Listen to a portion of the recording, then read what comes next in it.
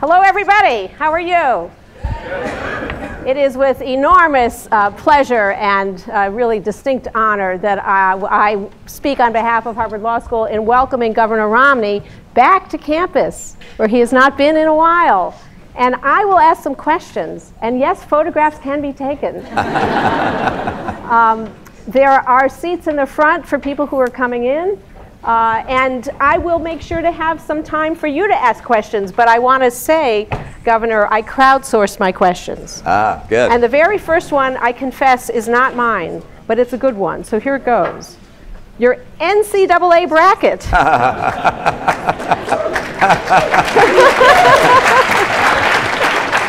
I don't want to have any partisanship here at the beginning, anyway, but how did you make your picks?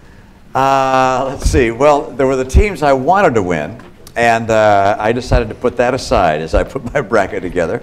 I knew something about which teams had the talent, but in my own calculation, talent was part, maybe a third.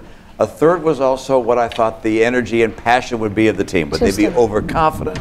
Would they be energetic and feeling like they had an uphill climb and they could climb any mountain? So I picked Michigan State to go all the way to the Final Four because I thought they had that kind of passion and were showing that upswing. And then finally, the last third was coaching. And by that, it was the coach someone who'd been there before. And in the case of Coach K from Duke, I thought he'd been there time and time again, and that he might be able to make magic happen at the end. So with all of that, 10% was based on skill and 90% was based on luck. As my sons point out, even a blind pig can find a mushroom, and so in this case, I was purely lucky, but 99.9% on your bracket suggests I will never fill out a bracket again. That's it. Well, I don't know. I think we've had a glimpse into your analytics, and that's very impressive. And that actually leads me to my next question, which is, why and how have you pursued both private sector and public sector work, and what do they have to offer each other? You know, I think there are a lot of people who go into the public sector as a career, which I think is an excellent career with great upside for learning and for impact and contribution to society. There are other people who decide to go into the private sector and make that their career. And likewise, I happen to believe that people who are working in the private sector are doing good things and helping other people get good jobs and paying taxes, and those taxes allow us to do things like caring for the poor and the elderly. So I think you do good whether you go into the public sector or private sector. There are some who unexpectedly, as in my case, find themselves starting in one path and then having the door open to the other. Now, for whatever reason, my dad followed that path. My dad was a car executive. He did not graduate from college, but he got a job working for the senator from Massachusetts, a Democrat senator from Massachusetts. He was his assistant on trade and tariff policy, and he went on to go to work in an association. This was the Automobile Association. He worked there and became ultimately the head of this association. And then war broke out, Second World War, and my dad was asked as the head of the association to coordinate all of the wartime production of the automobile factories, because someone had to put Ford and Packard and Chrysler and General Motors and Nash Kelvinator, it was called at that point, had to coordinate all their production. And so he did that. And when the war was over, a couple of the companies were so impressed they asked him to join their company, and that's what he did. So he was a car guy, and at age 54, he was watching his state go down the drain. He thought that Michigan was being controlled by the UAW, that it was acting on its own behalf, but not on the behalf of the state. Decided to run for governor, and won. So after that career of his, he said to me, Mitt, don't get involved in politics unless, he had an unless your kids are raised and unless you're independent financially. Now, why was the logic of that brought home to me? One was kids raised. He said, I'm concerned if you have to win an election to pay your mortgage, I'm concerned that might shape your views about what you're going to think about a particular issue instead of thinking from your heart. And then number two, with regards to kids being raised, he said, I've seen too many families where the mom or the dad is elected to office and the kids are growing up and they think they're somehow special because of what their mom or their dad is known for and the fame associated with the family's position. And he said, so don't run for office unless those things happen. Independent financially and kids raised. Now, I knew someday my kids would be raised, even though I have 5 of them. But I never imagined I'd become independent financially. I went to work in a consulting firm, and I was well paid. The firm did well. But after our expenses and after the taxes and a little bit of savings, there wasn't much left. And the idea that I'd become independent financially just didn't seem like that would ever be the case. And then, as you know, I left the consulting business and started a venture capital and private equity business. And the stock market went from like 1,000 to 10,000. It's hard to lose money in the setting like that. And I did far better than expected and became independent financially. And then after my Olympic experience, I was asked by some to come back here and make a contribution as the governor of the Commonwealth, and decided that was something to try. And I did. So you can move from one to the other. I would, by the way, keep your eyes open in doing that. It is not that hard to move from the private sector to the public sector. It's probably harder to go the other way. But in the private sector, the experience you have, the interactions you have with people, the leadership skills you develop, the understanding of the economy or the legal profession or any other aspect of the private sector that you gain, that skill, that knowledge can be translatable into the governmental sector quite easily. And you can make a real contribution coming in with perspective and skills that many of the people there don't have because they haven't been in the private sector. So I really would encourage you to, in the back of your mind, to say, you know, maybe someday the opportunity might arise where I would be needed to work in a state, local, or even a national type of setting. And we need smart people that have the right motivation, who are there because they want to make a contribution, not there because they just want to make a buck. So I encourage you to think about that. Governor, what took more physical and mental energy? Running Bain Capital, running Massachusetts, running the Olympics, running for president? You know, I kind of have one speed when I'm in high stress. In each position I've been in, I've been scared to death. I was going to flunk, if you will. So when I came here, I came from Brigham Young University. I looked around. I don't know how many of you came from Harvard and Yale and Duke and all these Ivy League and top schools. And how many from Brigham Young here? Raise your hand. Oh, look at that. 1, 2, 3. All right. And so I was convinced I was going to flunk out. All right. So I worked like crazy. I spent most of my life down in I think it's the 3rd floor below grade at the International Law Building Library. I mean, I was down there studying, and much to my surprise, I did fine. And then I came out I came out and went to I went to my first job, and it's like, wow, I know nothing about business. I mean, how in the world can I be a consultant when I'm to companies and convince them to hire me to give them advice about their business when they've been in it all their careers and I know nothing about their business? This is crazy. I mean, I remember going to the Tamaqua knitting mills in Tamaqua, Pennsylvania, and John Morgan was the CEO of the Morgan knitting mills, and I came into his office. His firm had hired me to come in and suggest how they could improve their operations in making long underwear. All right, and he was at his desk. He's reading a Wall Street Journal, and I can't see his face. And then he puts the paper down, he looks at me, and he's startled. And I'm here with the other consultant my age, and he stands up, and this guy is big. He's like 6'6". He puts his hands in the air, and he says, "Boys, boys, they sent me boys, I need men." So, as you can imagine, I worked hard to try and measure up and keep my job. And then when we started our venture capital firm, I went around asking people for their money so I could invest it for them, because at this stage I didn't have anything of any significance in terms of savings, and so I would call on various professional organizations to give me their pension funds and so forth to give me money that I could invest for them, and they said, "Have you ever done this before?" "No." "Is this your first fund?" "Yes." They said, "Well, come back after your first fund." And I remember one fellow, I went to, a very wealthy guy, said, "How do you do with your own investments?" And I tend to be honest in settings like that. I said, "Well, actually, I've lost money with my own investments." So he didn't give me any of his. After a year of hard work, we raised what we thought was a whopping amount, $37 million in our first fund. That was in 1984, 85.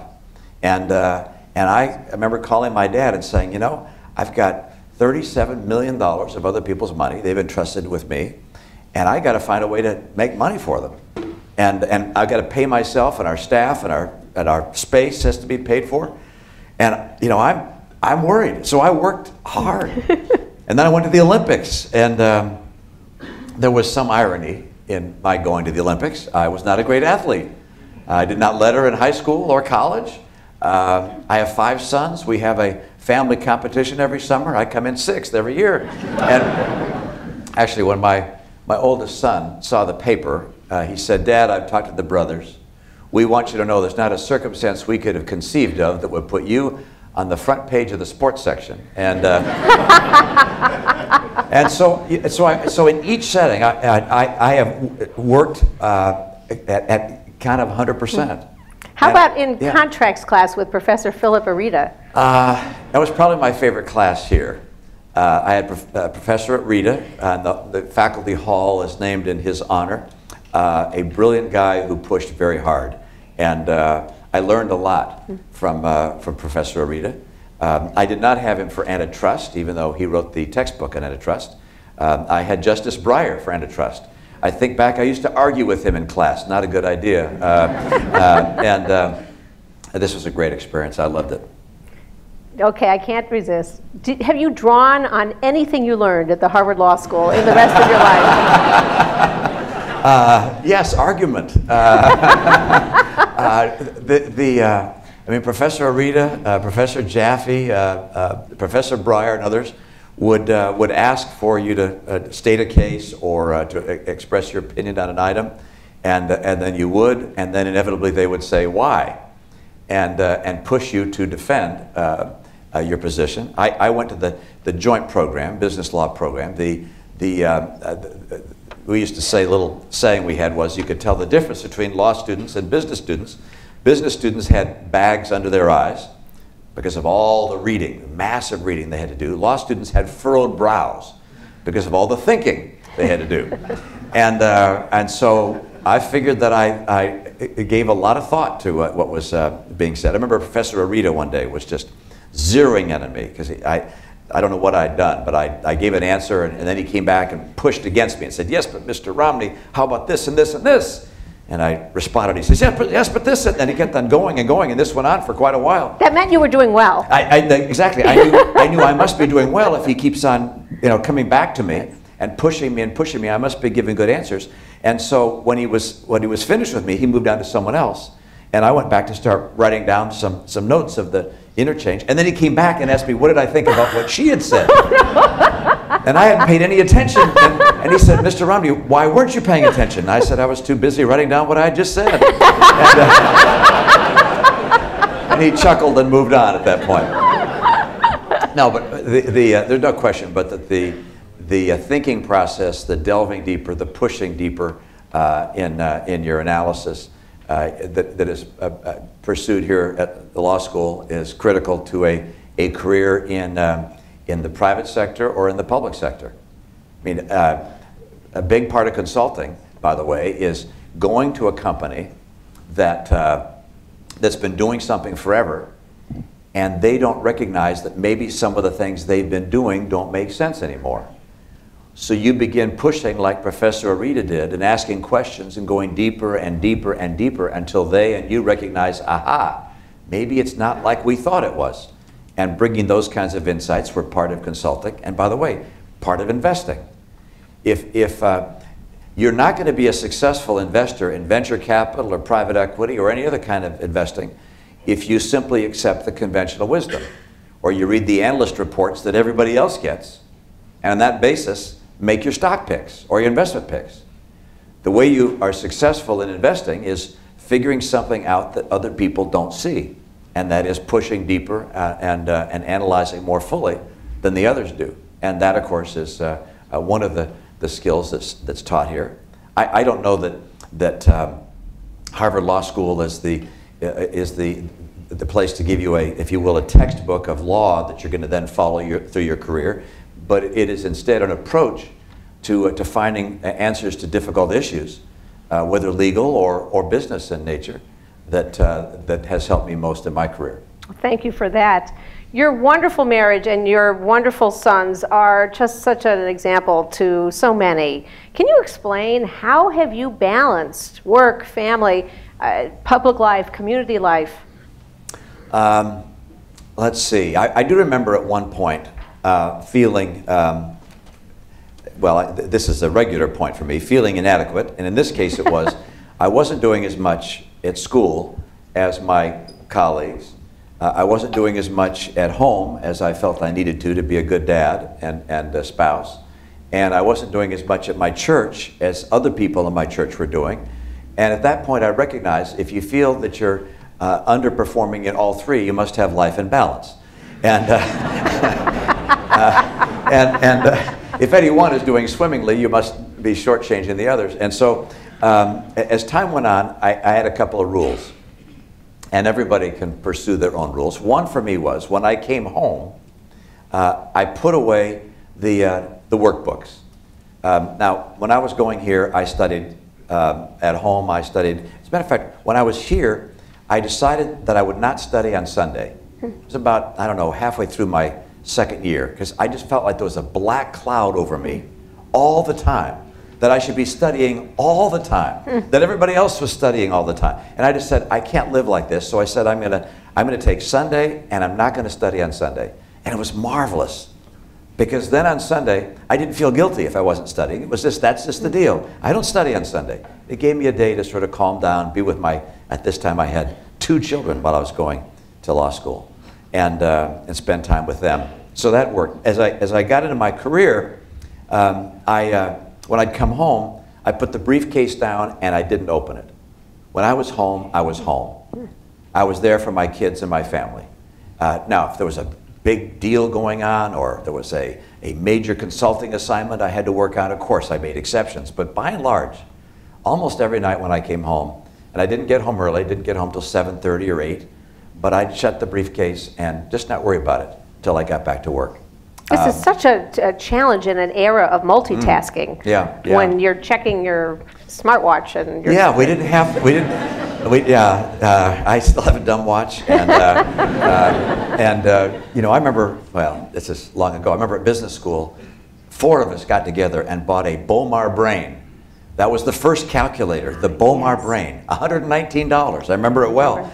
And it had 4 functions, and this like put us miles ahead of anyone else in the class. It was fabulous. And then at the final, it could add, subtract, and add, subtract, multiply, and divide. And at the finals, the faculty got together and voted that we were not allowed to bring that into the finals. It was like, oh no, we got to learn how to use the slide rule. And so it was a very different technology time. And obviously, but even then, I mean, throughout my life, I said, look, I'm gonna make sure and do what I have to at my work, spend the time with my family in the evenings and on the weekends. And then in terms of my involvement in the community in my church, I said I'm going to give 10% of my time to community service and church service. And that, you sort of make those rules, and if you make them early enough and stand by them, they end up serving you pretty well.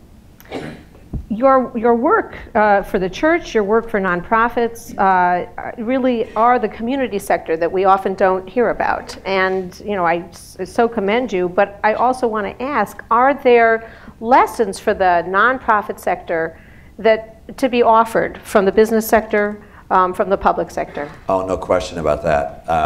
The nonprofit sector is extraordinarily inefficient and unproductive, and overhead burdened, as are many aspects of the healthcare industry is very much in that category. The education industry is very much overburdened, and so there are many lessons to be taught from one discipline to another.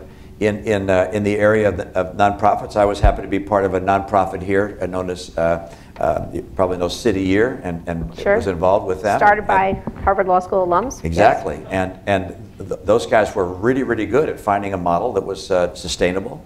Right now I'm working with a group of physicians at Brigham and Women's Hospital on neurological research. This is something my wife has been championing, and finding ways to do that in a way that does not have centers all over America all doing exactly the same work, but instead combining and collaborating across centers is something which I find very important. Right. So yeah, Yes. one of the fun things about being involved in the community at the same time you're involved in the private sector is that you can help provide some sharing of experience and learning across those sectors.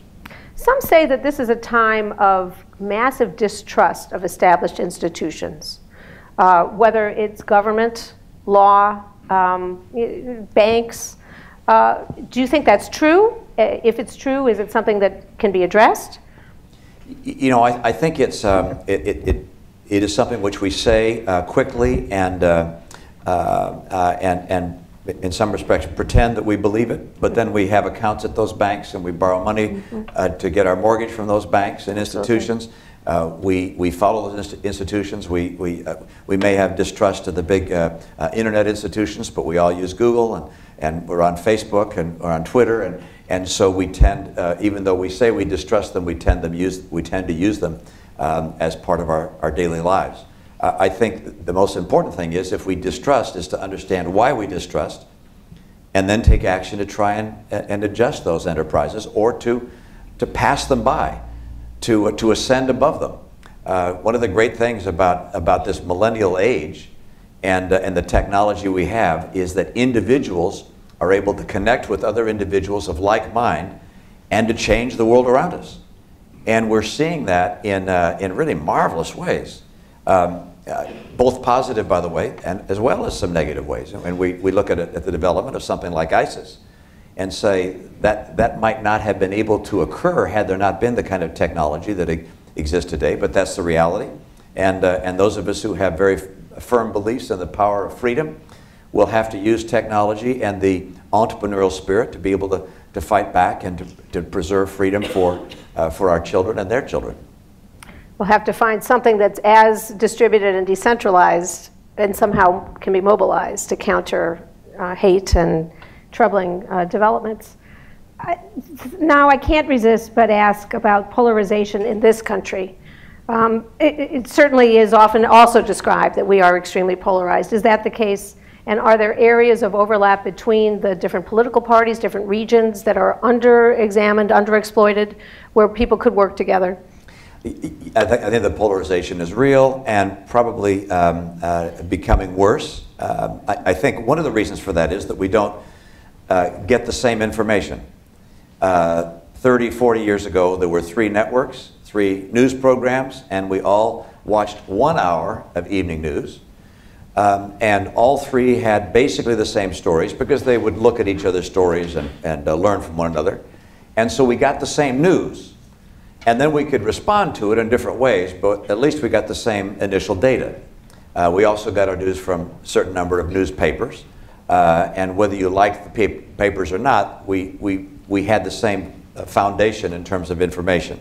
Today, conservatives tend to get their news from one series of sources that they tend to agree with, and liberals tend to get their news from another series of sources they tend to agree with. And so we rarely have people with the same set of facts.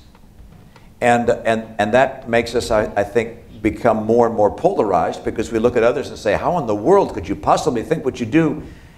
Knowing what I know, how could you think what you do? But they don't know what you know, and you don't know what they know, because you haven't looked at the same facts. And so I'm hopeful that people of capacity will take the time not just to read and to watch what they agree with, but to understand what they disagree with. I think that critical to a society like ours is the kind of leadership associated with a president, or governors, or senators, or education leaders, or even CEOs, despised as they may be. It's people in leadership who help try and bridge the gap. we have had times of great division in our country before, and at times of that nature, a great leader is able to step forward and bring people together. One of the surprises of my career and my experience over a lifetime in business and in government and in the not-for-profit sector is the impact of one person in a religion, in an institution of higher learning, in a charity, in a business, in a country. I mean, you know, you go to Winston Churchill. Look at the impact of one person, and the character of that one person in terms of in some respects, saving the world. So while we are, the more polarized we become, the more I look for the kind of person who can step forward and bring people together. And there are people who say they will do that, but don't. And our country desperately needs leaders who will stand up and bring us together and find ways to bridge the gaps of understanding between people. And I think we've been missing that, and I think we need it. When I think about how campaigns have changed from the time that your father was in the business to your experience, some of it, the media that you're describing, some of it just nastiness, frankly. I wonder what you would say to people who are inclined to do public service but say, I don't want to go through any of that. Yeah, you got to have a bit of a tough skin, and you know, you look back. I don't know that it's gotten worse. I mean, I go back and I read some of the tracts that were set around the country in the very earliest days with Adams and Jefferson and so forth. And I'll tell you, there were some pretty brutal things. That's true. And you know, family wasn't off limit. You know, personal attacks were not off limit. I mean, these things. That's true. I mean, it was tough back then. It's tough now. And when you get into the public sector, particularly if you're going to run for political office, you have to know that's part of the story. I mean, it's blood sport, and you know, it's politics is sport for old guys, and so that goes with the territory. And politicians who spend their time complaining about the media are really missing it. Yeah, you have to know that's part of the playing field. I mean, you know, if you go out, if you're playing football and you complain about there being natural grass, it's like, hey, the field is grass. Get used to it, fella. All right. And so if you get into politics, you know, the field is going to be, you're going to have, you know, which are the sources of media that are on your side and which ones aren't. And if you own a newspaper or a television station, you're allowed to say what you want to say. And so if they don't like you and they beat you up, that's the way that's fair. That's how the system works. So your job is to figure out how to use that and how to take advantage of it. I remember when I ran for governor, my advisor, a guy named Mike Murphy, he said, I got a number of rules before I'll sign up with you. One is this: you can't read any newspaper stories about you or your campaign. I said, you're kidding. He said, no. He said, you can watch TV. You can see what's happening on TV because we'll run the airwaves. We will run our campaign so the TV news gets our message out. But we can't count on the Boston Globe or the Boston Herald, and so you can't read those stories. And I said, well, why? I got thick skin. I could read it. He said, because inevitably, subconsciously, you're going to find yourself responding to what you read in the paper that morning. Some 25-year-old writer is going to write some snotty thing, and you're going to be defending against it all day long in all your speeches. And I want you to be on your message, not on his or her message. And it turned out to be good advice. We didn't read all the articles written about me during the presidential campaign. It's a good thing, apparently. And, you know, so if you get involved in political life, yeah, they're going to look at your income tax and how you made your money. They're going to look at what you looked at on the internet. They're going to look at your things you wrote. You're going to look at what you wrote here in school. That's just part of the story. And most of that won't make a hill of a beans worth a difference in the final analysis as to what people will do. And you just get used to it and plow on. We've talked about polarization of the country. What about within the Republican Party? What will it take to build a common message, common mission? Well, you know, we do have very different voices in our party. That's in part a function of not having the White House. When you have the White House, the president, of course, speaks for his party and disciplines anybody in his party who's a real pain in the rear. And if somebody is saying crazy stuff that he or she really disagrees with, they can punish them by saying, hey, I'm going to come into your district and get someone to run against you. I'm going to put money behind them, raise money for them, and get you out of office. That tends to concentrate the mind. And so presidents are able to corral, to a certain degree, members of their own party.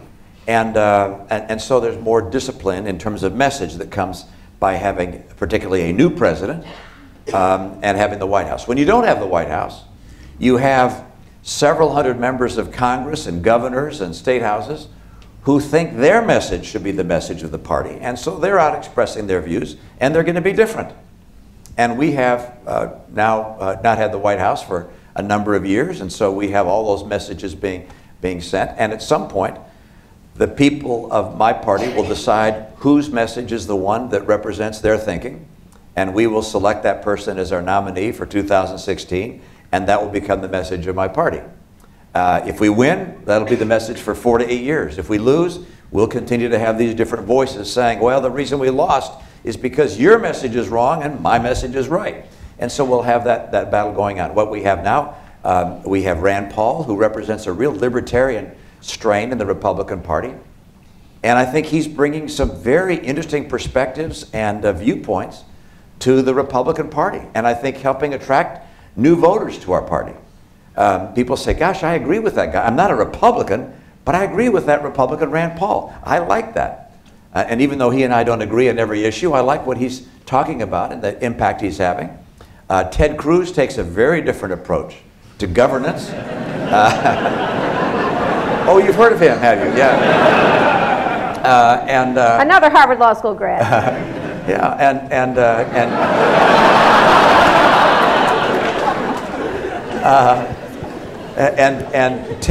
Ted's tactical approach is very different than that of other members of my party, and then you have Jeb Bush, Marco Rubio, Scott Walker, Lindsey Graham, Bobby Jindal. More graduates in here? If I don't know. Carly Fiorina, others who are a little more towards the center of my party, at least as I calculated. And we'll hear what their views are on everything from taxation to social policies and policies to alleviate poverty, foreign policy. So we're going to have those different messages, and there'll be battles within our party. And if Hillary Clinton were to have a strong challenger from the left and the right of her party, she'd have the same thing. I don't think that's likely to happen. I don't know. Lincoln Chafee, I guess, did you see, is thinking of running. Former governor of Rhode Island, once a Republican, now a Democrat, and he will run to her left. That's quite a movement from the Republicans. But he's been there quite a while, I think it's healthy to have that kind of debate. In some respects, it recalibrates a party, and I think once we have a nominee, our footing and grounding will be more secure. By the way, I didn't mention Chris Christie. I mean, there are a lot of really good people in my party that will express their views and will come to settle, I think. So in a minute, I'm going to invite you to ask questions, but first I have one more, you have these wonderful sons. I wonder what advice you give them. What do you think are the greatest challenges and opportunities for the generation that's represented by your sons and by these students? I have not tried to guide my sons in their own careers, and they have chosen very different paths. Your generation is more entrepreneurial than mine. Mine tended to think about going to work in a corporation and working your way up.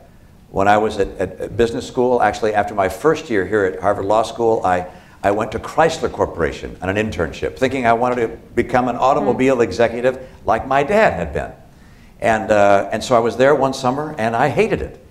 It was so bureaucratic and so layer upon layer of bureaucracy.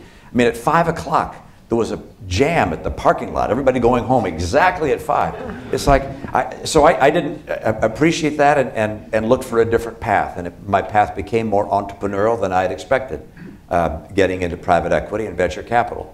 And so my sons have tended to be more entrepreneurial than I was in their first steps. I have 3 sons who are in real estate, but not together. meaning they work in different enterprises, each their own enterprises, but they're buying multifamily buildings and so forth. They have investors whose money they invest buying apartment buildings and so forth. 3 are doing that. 1 is a doctor and a radiologist, and the last works in private equity and venture capital. Again, his own firm. So none are working in a major corporation. 4 in business, 1 in medicine. The guy in medicine, I used to joke that he's the first Romney smart enough to go to medical school, and he loves loves research, and that's a good part of what he does. So for them, I mean, I happen to believe that you really want to get as much out of living as you possibly can. You will not be here forever. You want to live life in full. You want to have every experience in life you possibly can. You're only here for a short period of time. I encourage my kids, I said, look, if you find someone you fall in love with and you want to be with that person, marry him, have kids. It's a huge part of life experience. And so my boys have married, and now I have 23 grandkids. All right?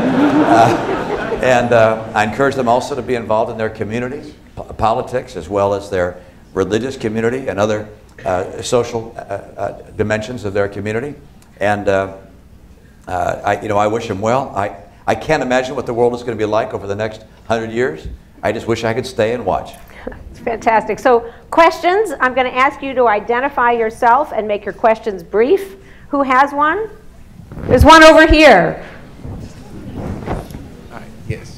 Hi, my name is Alex Jurgen. I'm actually an interlooper from across the river. I'm in Section I, which you were in Section I, right? Exactly, yeah. Yes, and I'm joined at the Kennedy School, and I also had the pleasure of being able to work while I was in school a bit on your presidential campaign. Thank you. My question is, you were the governor here in Massachusetts. Now, again, I would say thankfully we have a Republican governor, but Republicans have struggled a bit in the Northeast recently when it was at one point actually, in fact, the base of the party. What are your thoughts going forward on how Republicans can be competitive in the Northeast again?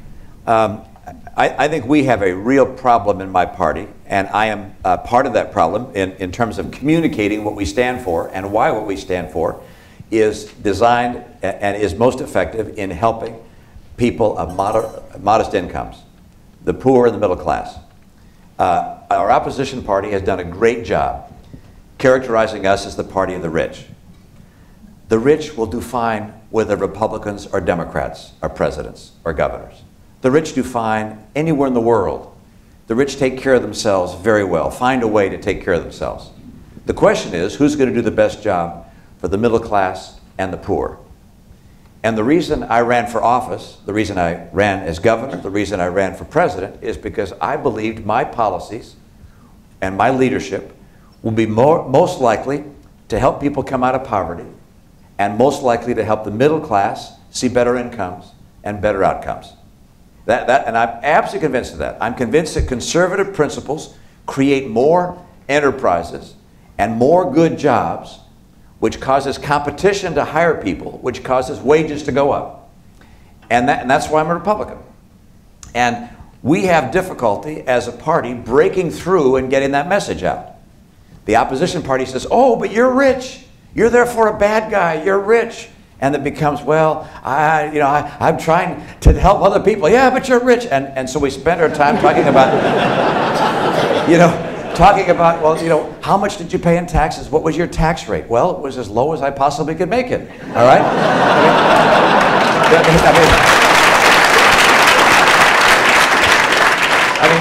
Anybody who pays more taxes than they're legally required to pay probably should be disqualified from public So now, maybe you want to change the tax code, and that's fine too. We can have that discussion as to how to get a more fair share, as we would describe it, or think about it. But the key is this: you spend your time talking about all the periphery, but what I failed at being able to do was to communicate nationally that I was here to really help the people of the middle class and the poor, and that's why I was running, and my policies would do that. And I mean, I believe that with regards to education. I believe Republicans improve education, and Democrats don't. You think, well, that can't be. I think the problem is the teachers union and its extraordinary financial grip on the Democratic Party. In terms of poverty, I believe our policies get people out of poverty, and the Democratic policies keep them in poverty. We've had a war on poverty since 1964 under Lyndon Baines Johnson. His heart was in the right place, but the policies weren't. We now have more poor people in America than ever in history. 1 out of 5. Generational poverty. I believe our policies are better designed to help incomes go up and have more jobs. So that's why I'm Republican. And our problem in the Northeast and our problem nationally is our candidates have not been as effective communicating that as we should have been. And I was not as effective as I wish I would have been. I got elected here because I communicated it well in my race for governor, but didn't do as well on my race for the White House. Thank you. Next question. There's one down here.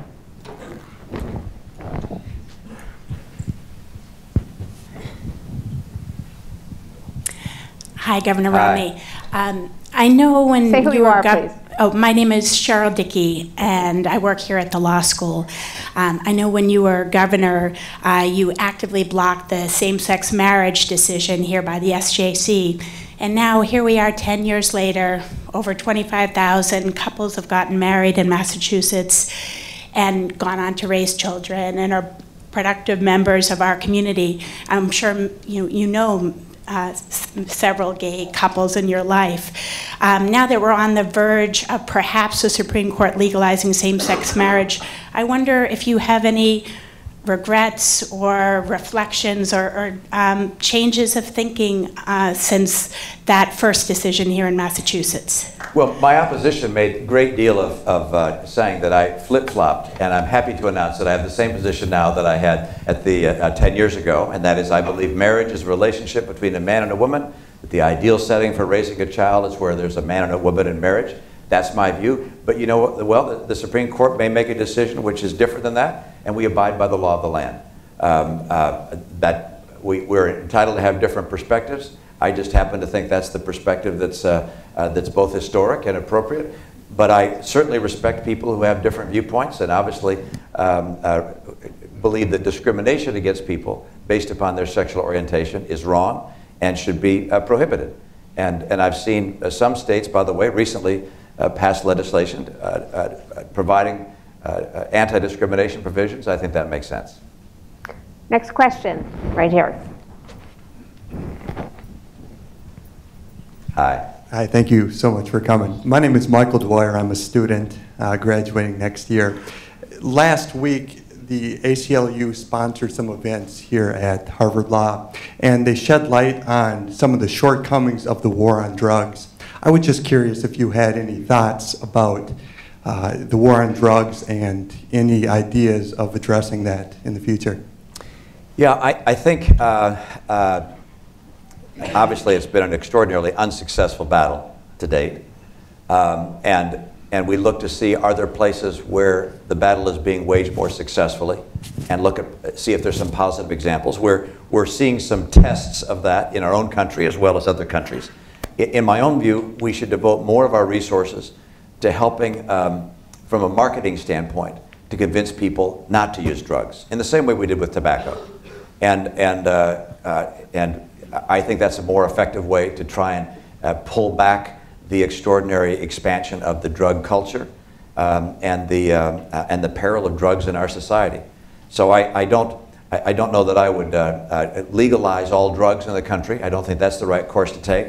But I do think that using our resources to help convince young people not to get started in drugs, not to use drugs, and to use the marketing approach will be a more effective way for us to put a dent in this peril. But time will tell, and we'll learn from the experiences of one another. Next question, right here, in the front row. Hi, Governor Romney. Thank you for being with us today. My name is Damie Sanchez, and I'm a 3L from Miami, Florida. And my question is, what was the biggest challenge that you encountered running for president, and what advice do you give the candidates that are running in 2016? I'm having some fun in talking to the people who are running in 2016. A number of them have been kind enough to either come by and see me or give me a call and ask me that question. And I talked to them about policies. One of the things I have mentioned to them, and I don't know that it's falling on open ears, but I say be very careful in the policies you adopt so they can not be demagogued into saying we're the party of the rich. All right, we know that's what they're going to hit us with, whoever our nominee is. We know that they'll say our policies are to make the rich richer. And so I say be very careful not to adopt tax policies that will be able to be demagogued as being about helping the rich. So that's as one small example. Number two, I tell them that we have a special need to reach out to minority voters and to do so early. Now, that's something which is kind of hard for someone who's running, let's say there are 15 people running in our primary. One of them is going to get the nod to become our nominee. And that person knows that by and large, minority voters don't vote in Republican primaries.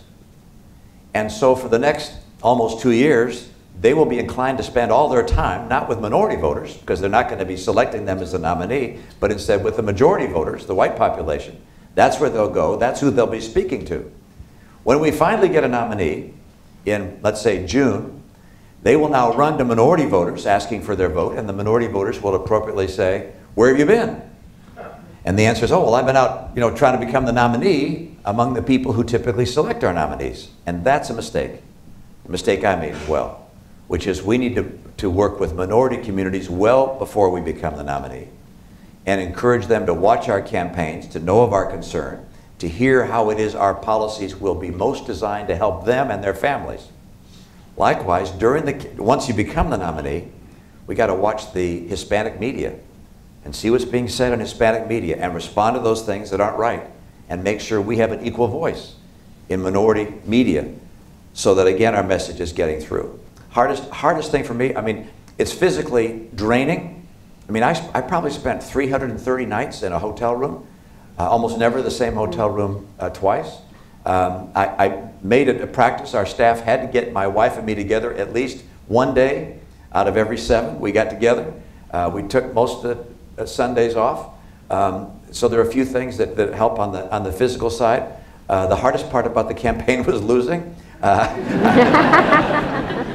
It's much more fun to win than to lose. But that being said, it's an exhilarating experience.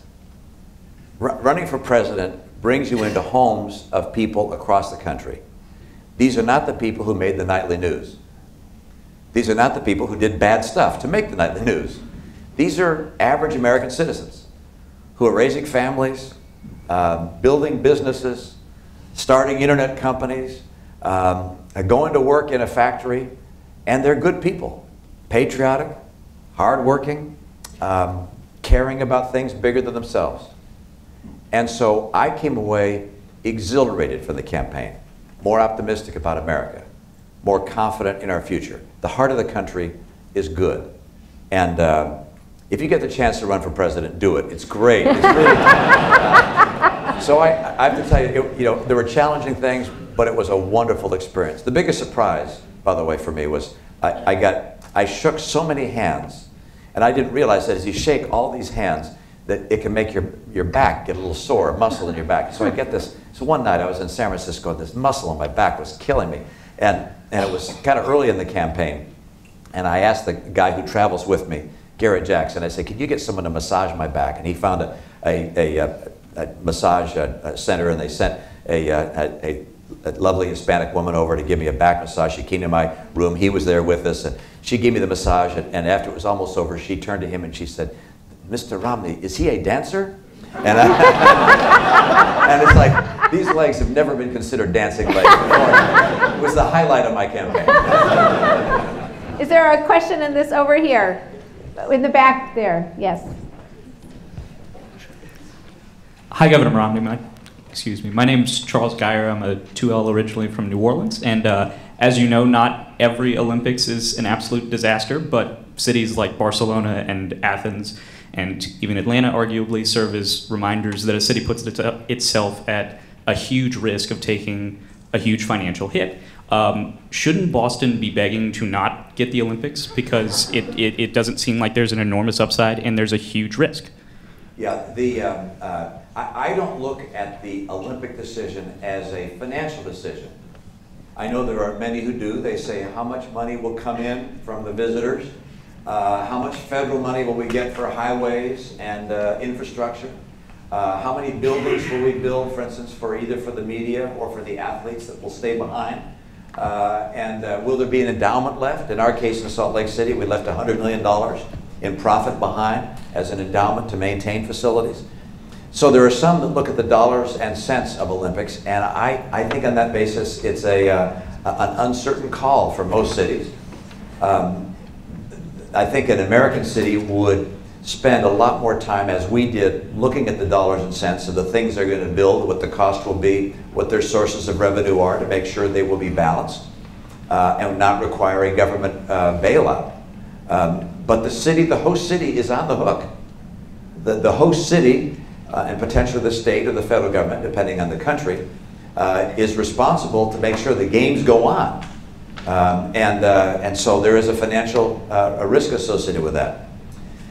So for me, if I don't look at it as a dollar and cents proposition, why do I consider it at all? And why do I like the Olympics for a host city? And the answer is because it brings the city together. The Olympics is about an opportunity to serve the world. It is about saying, we're going to welcome you to our community, and we're going to have tens of thousands of us give you 30 days of volunteer service. We're going to come together and eat together, sleep together, work our hearts together, and we're going to welcome the athletes of the world, first the Olympians, then the Paralympians, 17 days each, and we're going to welcome the world here and show them America, show them our city, show them our culture, show them our passion, and it's about service. So for me, the Olympics is a service opportunity. If a city sees it as a service opportunity and gets behind it in that way, I think they'll find it extraordinarily rewarding. I know in Salt Lake City, for instance, I think that the poll after the Olympics, like 80% said, let's do it again. Sydney, I think the same thing. If they see it instead of as a money thing, I mean, who gets excited about a money thing? A few people, perhaps, but it's really about showcasing the great qualities of the human spirit through these young athletes for the whole world to see. The Olympic audience is several billion people a night, billion. And they see your country, they see your volunteers, they see the athletes, they see courage, determination, teamwork, faith, patriotism, passion. They see all these things. I like my kids and the kids of the world to see those things. I mean, I've sat in these Olympic events, as you can imagine, when I got the job. I'd go to these events with people from other countries. What astonished me is we would cheer for one another. It's not just Americans cheering for Americans, although we did that too, but if you saw a great performance, you cheer the great performance. The Olympics brings people together. So for me, if Boston wants to welcome the world and serve the world and say, you know what, we're going to do what it takes to welcome people here and to let them see our city and the history of America as it's expressed in this city and our values, and we're going to make that contribution to the world, then it'll be successful. If Boston says, hey, no, what's in it for me? Then it won't work. Question over here.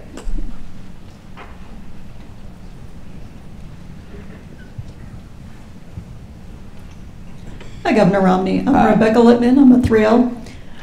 I saw the really excellent documentary, Mitt, that was on Netflix, and I think like a lot of people thought it was a really warm, engaging portrait of you that maybe wasn't always reflected in the same way in the news media of the campaign trail. And actually a lot of people are commenting this with Hillary Clinton right now. They say she's incredibly engaging and likable in person, but when she's on the campaign trail, the same impression isn't drawn. I just wondered what you thought was sort of the biggest challenge, or why it was so incredibly challenging to get across an authentic picture of a candidate.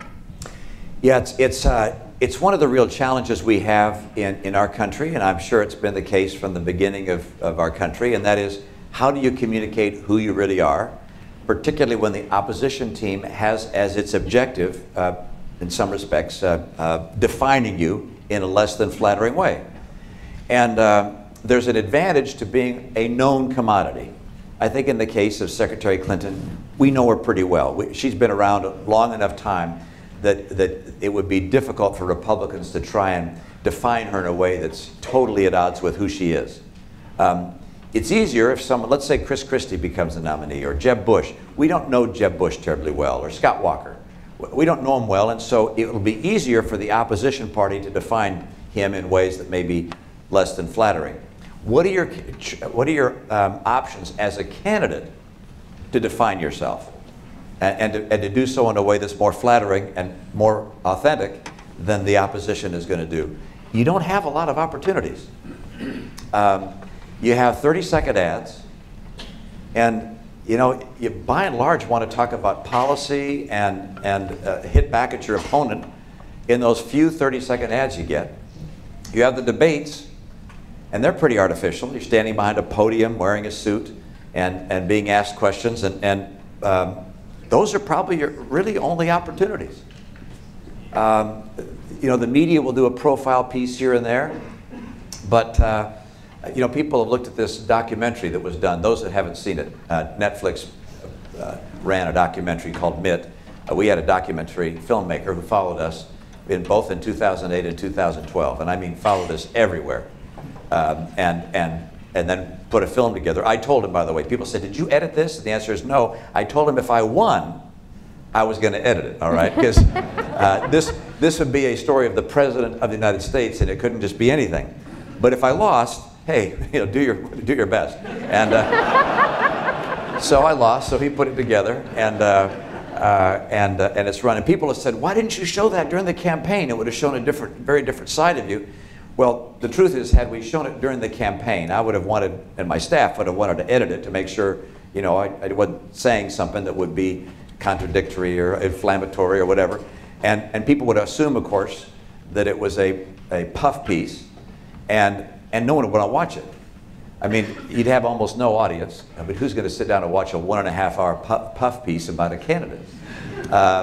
So I don't know that we've got a great way of doing that. I look back and say, I wish I'd have done more Tonight Show and David Letterman and SNL and some of those things, just as a chance for people to see me in a different context. We did some of that. I was with Dave Letterman and on the Tonight Show as well a couple of times. But I guess doing more of that is probably the right way to go. I think Bill Clinton did that well. Get out there with a saxophone, and I think that probably helps. But I did that here. I had when I was running for governor here, and was not well defined, I decided one of the things I was going to do is that every week spend one day doing someone else's job. And so I was a garbage man one day. I made Frank's at Fenway Park one day. I worked in a nursing home one day. I worked in a daycare center a day. I worked on a paving crew one day. And by the way, it was really educational. I found, for instance, on the back, on the garbage truck, there's the guy that stands on the back of the garbage truck, all right, just hangs on there. I stood on there and drove the garbage truck through the city of Boston. And we'd pull up to a corner, there'd be people waiting to cross the street, and I am not more than 2 feet from these people, and they don't see you. You are invisible. You're in a garbage truck, you're an invisible person.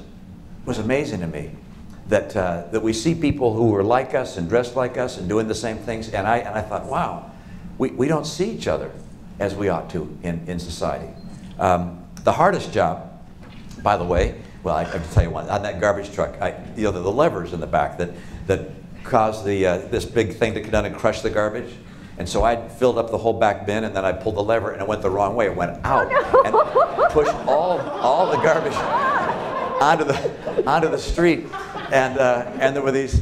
Let me tell you, no one came to my aid. All right, people just walk around the garbage man, but there was some guys working in a building, contractors swinging the hammer. They came down. They all came down laughing. They came down, picked up all the stuff with me.